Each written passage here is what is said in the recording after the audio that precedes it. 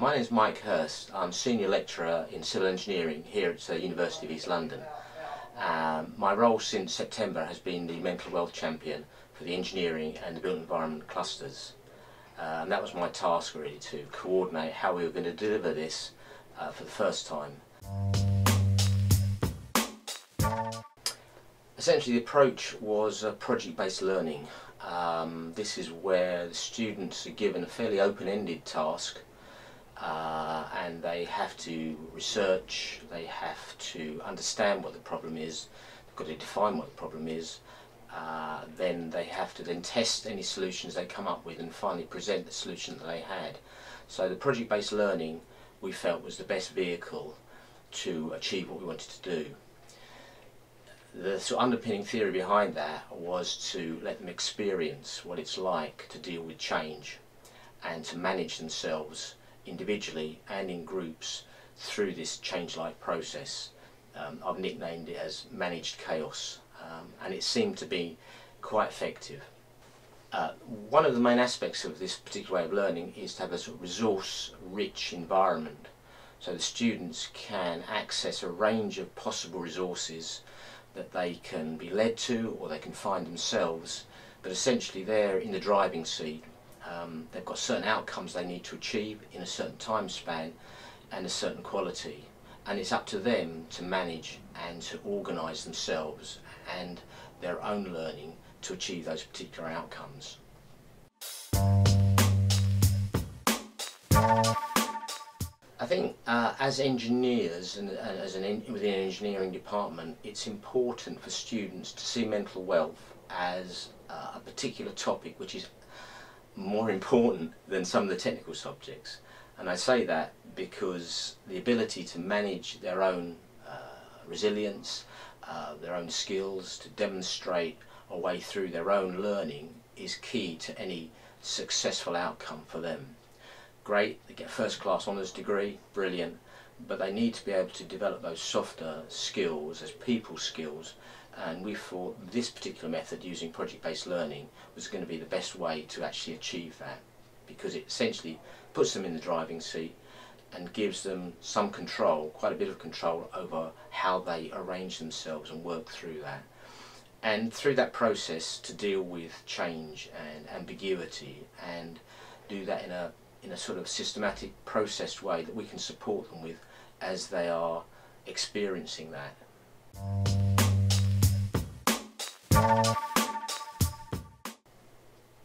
I think the main benefits that I've certainly seen is the growth in students' confidence. We had one student, she was particularly shy, didn't like standing up in front of a group, was a little bit reserved. And now in term 2 she's the first one that wants to sort of show what she's learned, what she knows, wants to be up there presenting. So that's just a simple example how people have gone through this program of experiencing learning processes, then reflecting on what they've done has helped them to grow in confidence. So that one is a key benefit. I think the other benefit is the way we've structured it, in that in the assignment we have 2 basic areas of assessment that go on. One is what we call a group engineering project, and that runs across the whole 12 weeks. The other aspect is that running parallel to that is a reflected diary or log that they do as they're working through that. So even if the engineering design challenge, they're having problems and things not going quite right in terms of getting hold of resources or timing or their ability to collaborate creatively or to achieve what they need to do, provided they recognise that and reflect on that in their learning diaries, in their reflected diaries, that will help them to not only boost up their marks because they're actually recognising where they are failing and they're thinking about how they could improve, but it's also helping them to understand how they can achieve their particular outcomes. So with this double-threaded assessment going through, they're being assessed not only on the product but also on the process, and that process is very explicitly linked to the mental wealth criteria.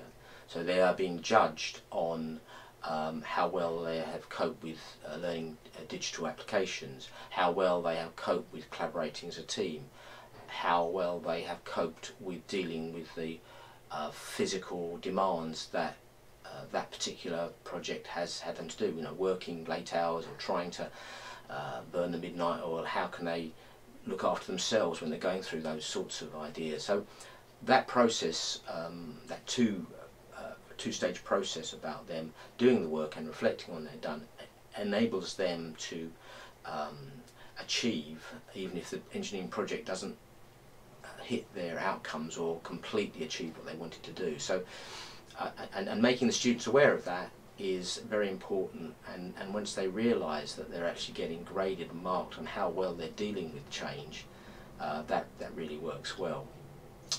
I've got one example I can tell you. One student, we get them working on Microsoft Teams as a collaborative software that helps them to share files and talk to each other and records that information so they can use it. But Douglas messaged me through Teams saying he was a little bit upset that somebody had been thrown into his group in week 4, a late enroller, and that it was going to be very difficult for the team to deal with this, and it wasn't fair that they're having to deal with this. But when we spoke and I went back to him and I said, well, actually it's quite a good thing to happen, because it gives you something to talk about when you're writing a reflective diary. You know, because yes, it is an issue where you've got somebody coming in from outside. It happens in real life. You've got to make them part of the team. You've got to bring them on board as quickly as you can, bring them up to speed. That's something you need to deal with. But also the benefits, and this is, I think, they tend to miss out on that because they're just thinking of the grade, the grade, the grade. The benefits are you've got extra members of the team. You've got somebody else that can share the load. You've got more ideas, more creativity. And when he sort of realised that, and he realised that how he was dealing with that change was actually going to be considered as part of his grade, they went on from strength to strength, and actually they won the eventual prize at the end of the term. They were one of the highly commended groups. So I think that had a good benefit, and you know, he really, I think, responded to that. Generally the feedback has been very good. These were level 4 students, first years, so you know, their experience of UL was sort of limited. Some had progressed on from level 3, but I think they did see it as something different and something new. It wasn't a normal sort of, oh, we'll just turn up to the lectures every once in a while and crash out the coursework in the last 2 weeks and hand it in. I think they quickly got the fact that, you know, it was what they were doing and how they were thinking and how they were doing it, which was going to get them through the module and help them achieve. And that's been the very positive thing that's been coming through, that they have realised that by reflecting on what they're doing and how they're doing it and how they're adapting to change and managing change explicitly in terms of the mental wealth competencies, has really helped them to focus and improve those particular skills. As I mentioned previously, the young lady, you know, she has grown in confidence and ability, and now I can see that in her work and in what she's doing this particular term. So I think that's a positive thing. I remember I saw a video that one of the communications team took, randomly asking students about what they thought about mental wealth from students just coming out of the library, and one of my students, I recognised him, said, yeah, this is what mental wealth is about. It's about doing your best, and it's about working with people, and it's about getting on with people. And that really sort of, I hadn't thought about it, but yeah, that's what we're really doing. We're helping these people manage themselves and work with others to achieve a positive outcome. So yeah, there's lots of anecdotal evidence for that particular area of work. So yeah, I'm very pleased with the feedback that we have had.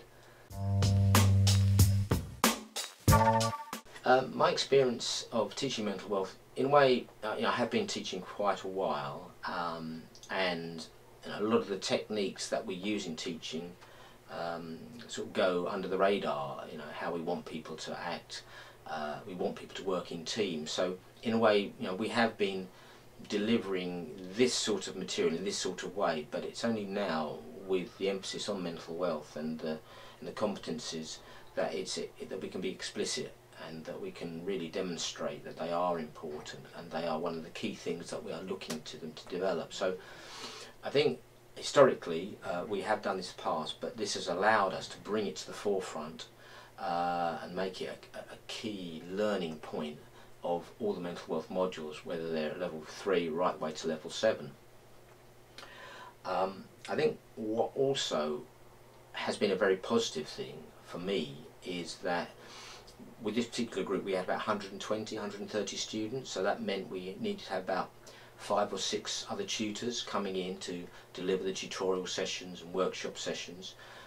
You know, similar members of staff like myself that hadn't taught mental wealth before, but it enabled us to start collaborating as a team and developing materials and reviewing what we were doing. So we were actually using it in a way as a vehicle to develop our collaborative skills as part of it, and that was very refreshing. You know, getting academics to collaborate with positive outcomes is always a tricky thing to do, and I think getting the team together to do this has really helped us achieve that particular outcome. So that's a positive thing I would take forward from this. Yeah, be ambitious. I think we don't give students enough credit when they come into us. They've got ideas, they've got thoughts. If you can find a project-based learning activity with an external outcome, we had fortunately links with a charity called Engineers Without Borders, that it was linked to a real project in Johannesburg, and there was lots of material that we could link with real people in terms of what they needed in that area. And that really inspired the student to sort of get involved and to find a solution to the problems that these people were facing. And it was just a fairly open-ended one. So I think to make it successful, then you do need to find an external project with external links that make it a real live project.